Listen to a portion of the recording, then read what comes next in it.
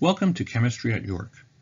This is an open educational resource produced by a collaboration between the Department of Chemistry at York College and the Department of Natural Science at LaGuardia Community College of the City University of New York. This lecture is entitled Atomic Theory No. 1, Introduction, Principles, and Laws. My name is Emmanuel Chang, and today we're going to learn some chemistry. Hi, my name is Kelly. I like to cook and martial arts. Hi, my name is Vimal, and I like video games. Hi, my name is Tessa, and I like carving reactions. Hi, my name is Simon. I like rock music.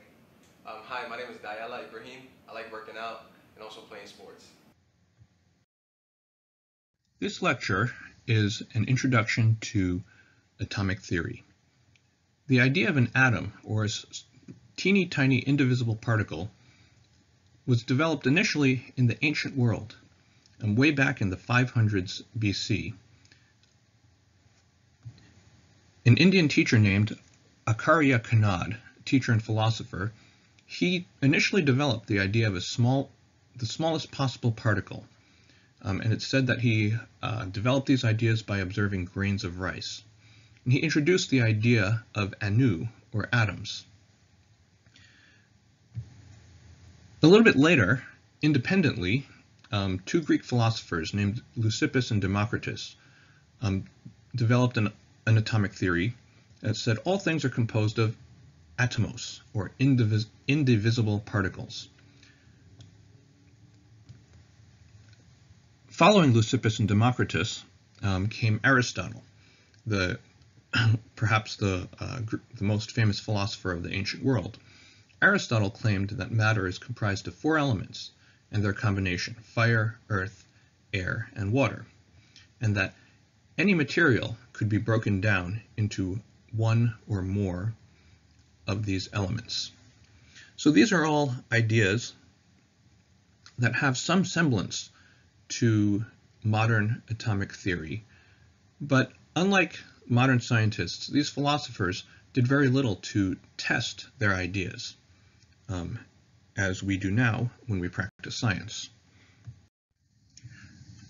More than 2,000 years after the Greeks, modern atomic theory was developed. In 1807, a scientist named John Dalton proposed 5 postulates about what came to be known as atomic theory. The first postulate is as follows: matter is composed of exceedingly small particles called atoms. The word atom comes from atomos, the Greek word that was developed by Leucippus and Democritus. An atom is the smallest unit of an element that can participate in a chemical change. In other words, if we were to take a piece of copper, now copper is the material that makes up the exterior of these pennies. If we were to take a piece of copper and divide it, and take that piece and divide it, and take one of those pieces and divide them, and just keep dividing them smaller and smaller and smaller, eventually we might get a piece that looks something like this.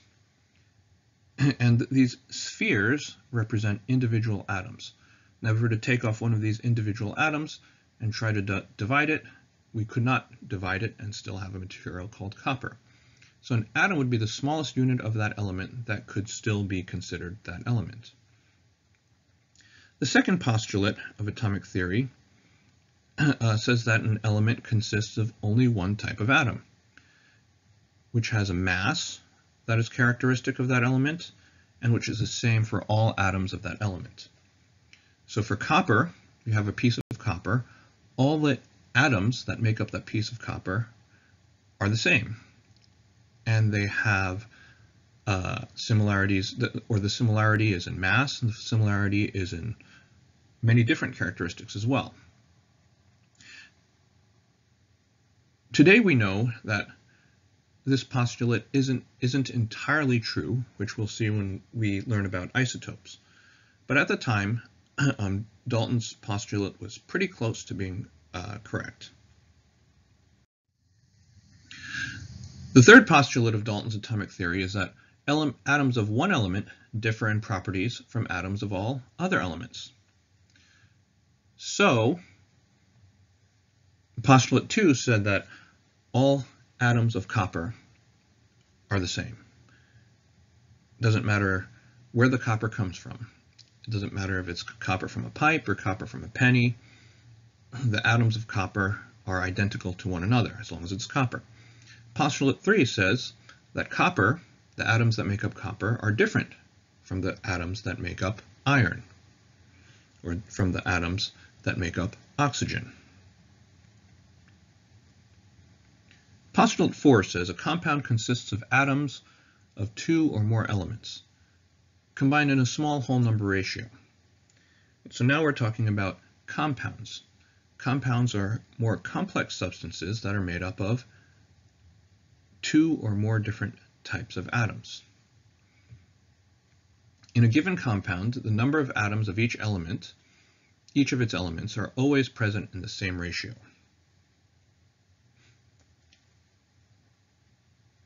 And the fifth postulate says atoms are neither created nor destroyed during a chemical change, but instead rearranged to yield a different type of matter. And so you may have, as you can see in this example here, in this bottle on the left, you have a lump of copper and a bottle with a stopper on it, so it's airtight, that's filled with oxygen. Now here's your copper, represented by the brown atoms, and here's your oxygen, represented by the red atoms. On the left here, the copper is copper. It's an element. And the oxygen is oxygen. It's another element. Copper and oxygen, however, can react with each other. That is, they can undergo a chemical change. And in this chemical change, these atoms rearrange each other. So the brown lump and the red pairs of atoms combine and rearrange themselves to give you copper oxide, where now the brown copper atoms and the red oxygen atoms are interspersed among each other. And this is what we would call a compound. Based on these 5 postulates, and as a side note, different textbooks and different lectures will differ on the exact number of postulates. It's not so much a matter of disagreement, but just a difference in the way they're organized. So don't be alarmed if your textbook says there are 3 or 4 postulates of atomic theory. If you go through them, you'll find the same information in all of the postulates. So out of these postulates, there come several laws. One of them is called the law of conservation of matter.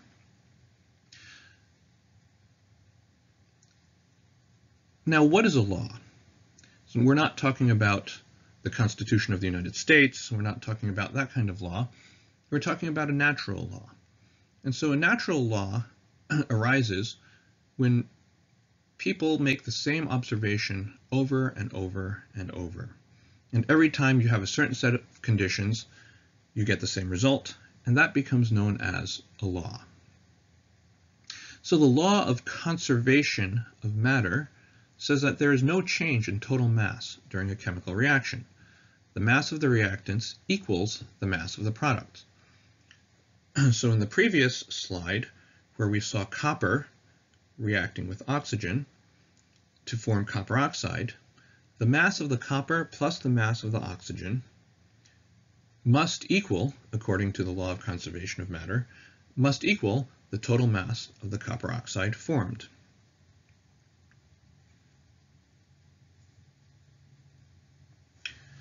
So let's ask ourselves a question here. What principle or principles of Dalton's atomic theory does the law of conservation of matter come from? Think about that for a minute.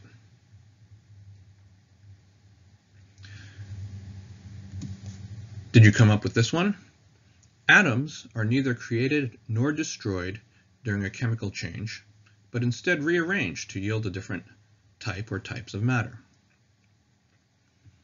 Because the atoms which are the building blocks of matter, and the atoms are what give the matter mass, because those atoms are not created, not destroyed during a chemical change, but rearrange, then the mass, which is, again, comes from the atoms, before the reaction, before the chemical change, and after the chemical change, must be the same. So hydrogen and oxygen, two very common elements, react to form water. And so let's do a problem here. If we have hydrogen, let's say we have 2 grams of hydrogen, and we have 16 grams of oxygen.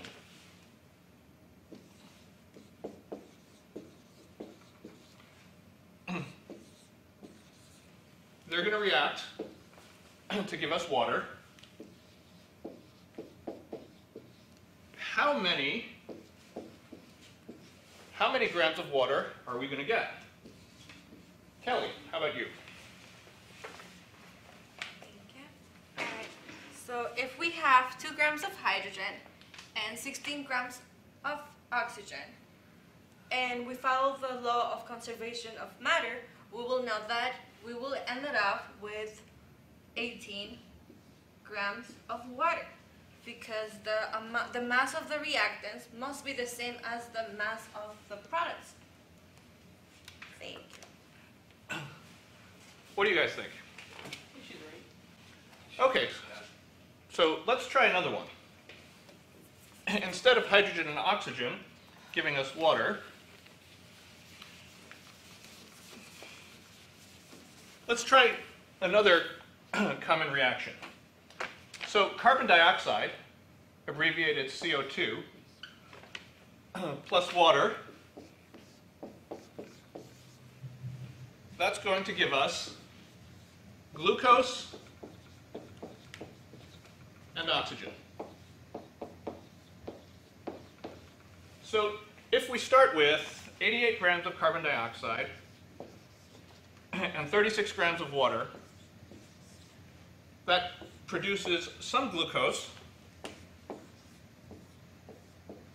and 32 grams of oxygen. How much glucose are we going to get? Vimal, how about you? Okay, so if we follow the same thing Kelly did, we should be able to get 124 grams if we added 88 grams of CO2, 36 grams of water. Would that be okay? So, what do you? What do the rest of you think about that? I think that might be wrong actually, How come? because if you look at the left side, 88 grams plus 36 grams should balance out with the right side, which is 124 plus 32 grams. So this arithmetic here is right? 88 plus 36 equals 124. Yes, that's correct. So what's the problem? The problem is we still have 32 grams of oxygen right This there. 32? Okay, so Yeah. the law of conservation of matter states that the reactants and the products have to have the same mass, but not one product, the sum of the two products. Yes. So this, the glucose, plus the oxygen must add to 124. Yes. So let's do that. 124 minus 30. So 124 minus 32, that's going to give us 92. 92. So here we're going to get 92 grams.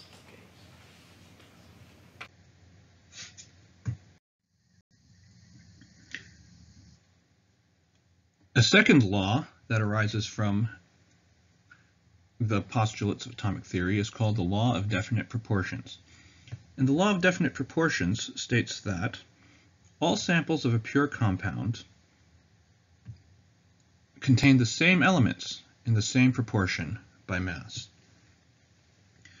So if you have a compound like the copper 2 oxide that we saw a couple of slides ago, then all the copper-2 oxide has both copper and oxygen, but not just any amount of copper and oxygen. They have copper and oxygen present in the same proportion by mass, or in the same ratio. And so the law of definite proportions is also known as the law of constant composition, because different samples of the same compound having the same components in the same ratio by mass means that they all have the same composition. They're all composed identically. So we have the law of constant composition.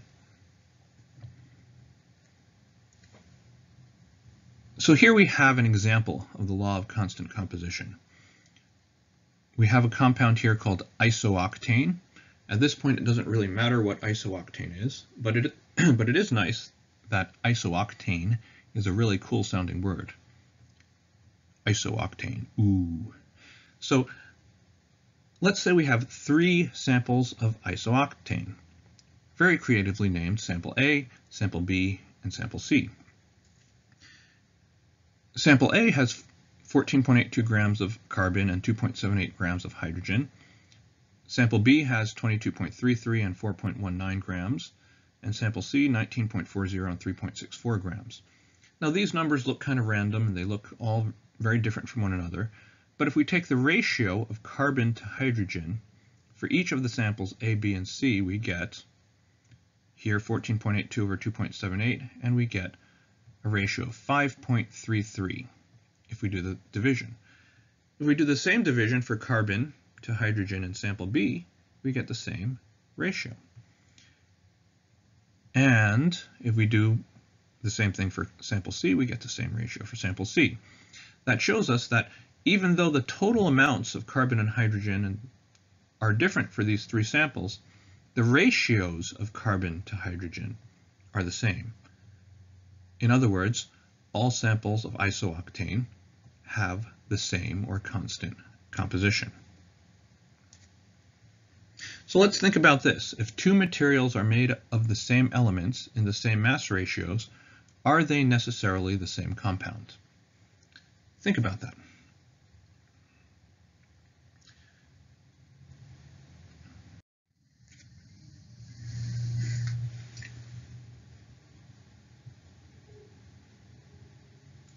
There's another law that arises called the law of multiple proportions.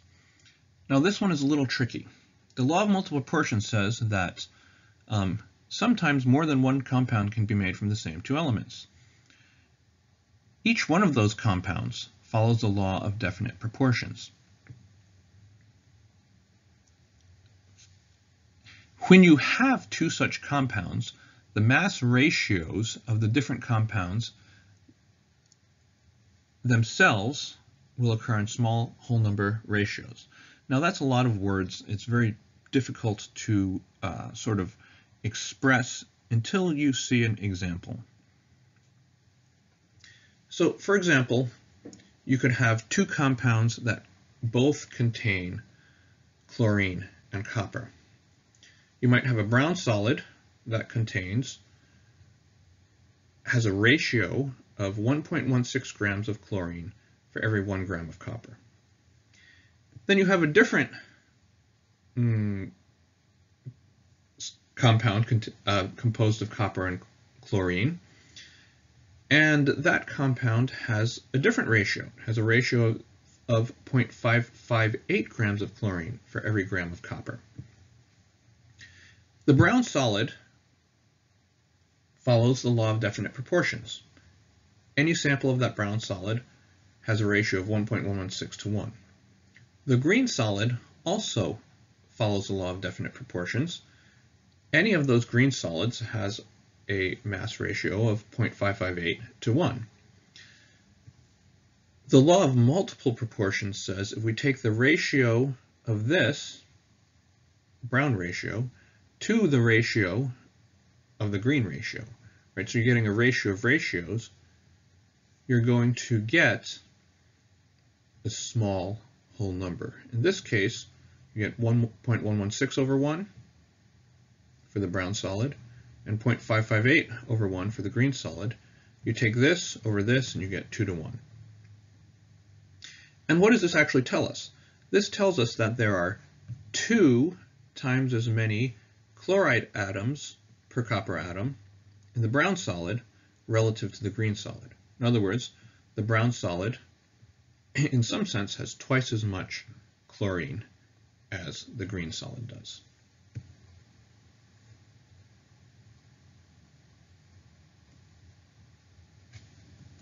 So you have 1.116 for the brown, 0.558 for the green. Think about this.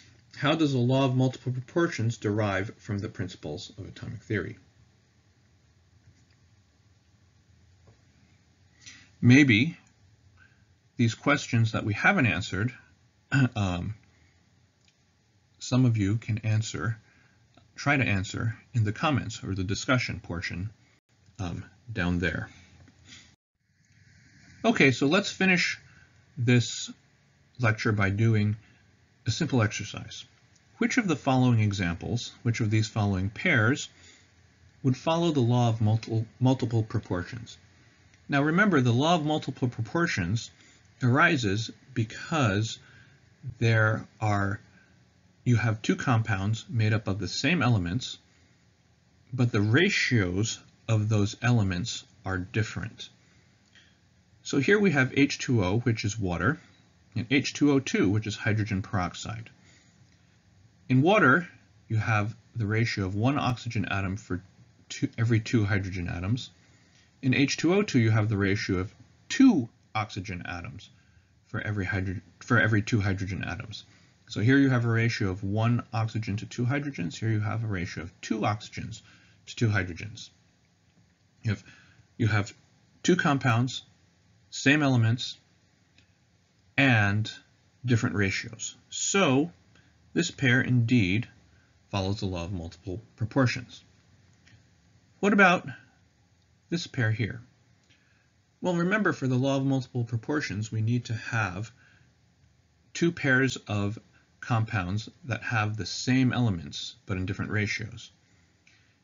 Here you have CO2, carbon dioxide. You have carbon and oxygen. On the right here you have carbon and oxygen, but you also have hydrogen.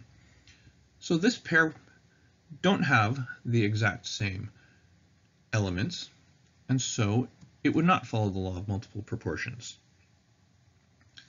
Same for this pair here. You have nitrogen and hydrogen, but this compound on the right also has oxygen. Now finally, let's look at this pair over here. You have C2H2 and C6H6. So indeed, you have 2 compounds that are made up of the same elements, carbon and hydrogen. On the left, you have a ratio of 2 carbons to 2 hydrogens. On the right, you have a ratio of 6 carbons to 6 hydrogens. At first glance, it might appear that this pair does indeed follow the law of multiple proportions. But what happens when you divide 2 by 2? You get a ratio of 1. What happens when you divide 6 by 6? You also get a ratio of 1. And so, surprisingly, perhaps, these 2 compounds also do not follow the law of multiple proportions.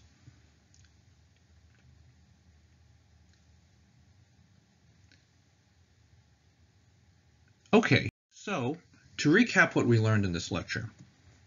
First, we looked at a brief history of atomic theory in the ancient world. Second, we learned the postulates of modern atomic theory.